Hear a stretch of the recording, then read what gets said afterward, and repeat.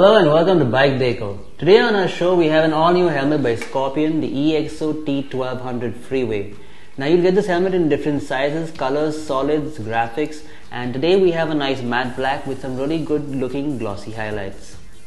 Now the T1200 is a big upgrade for Scorpion, especially after their previous model T1100. They've got an all-new design, all-new colors, and they've got an all-new shell size as well. They've taken a lot of tips and improvements from their MotoGP rider Alvaro Bautista, and they've gone ahead and made an all-new shell for the T1200.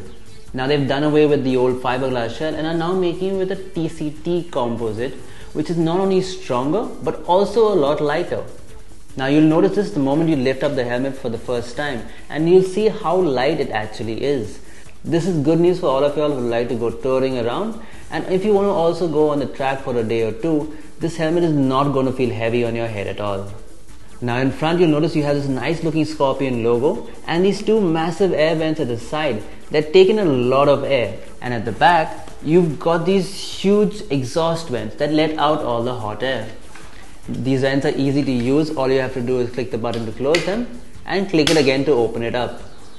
Now in a climate like Mumbai where it's always hot and humid, the more air ventilation you have in your helmet, the better it is.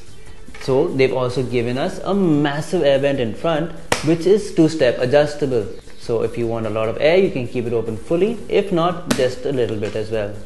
Now the T in the name stands for touring. This means that this helmet is meant to be used in different types of climates and in different types of temperatures. So even if your helmet does tend to fog up a little bit, they've given you a solution.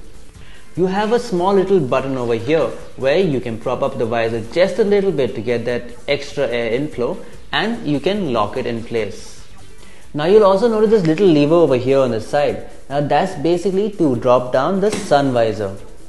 As you can see here, the sun visor drops down to this limit, but you also have a screw at the side where you can adjust just how far down the sun visor comes, so you won't have that pesky line in between. You can either keep it up when you're riding up straight, or if you're ducked down, you can lower it a little bit more.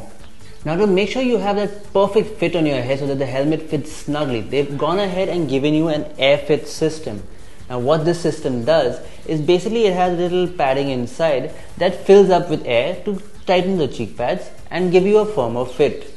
You can find the button at the bottom over here, just pump it up and the helmet will fit you better.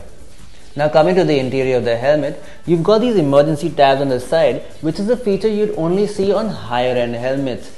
Basically, in case you get into a crash, you can use these tabs to pull out the cheek pads easily so that emergency personnel can take the helmet off you without any fuss.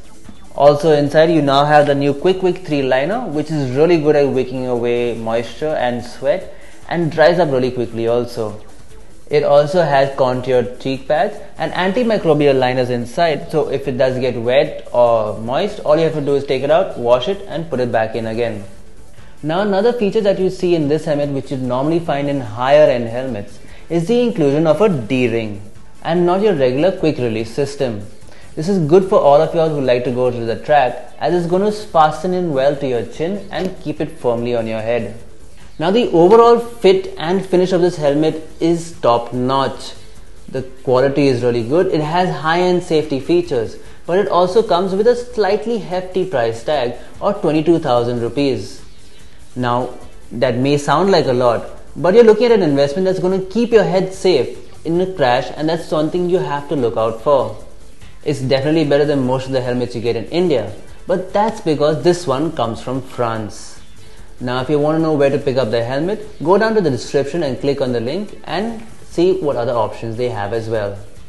Well, that's all for today. This is Romal for BikeDekho signing off.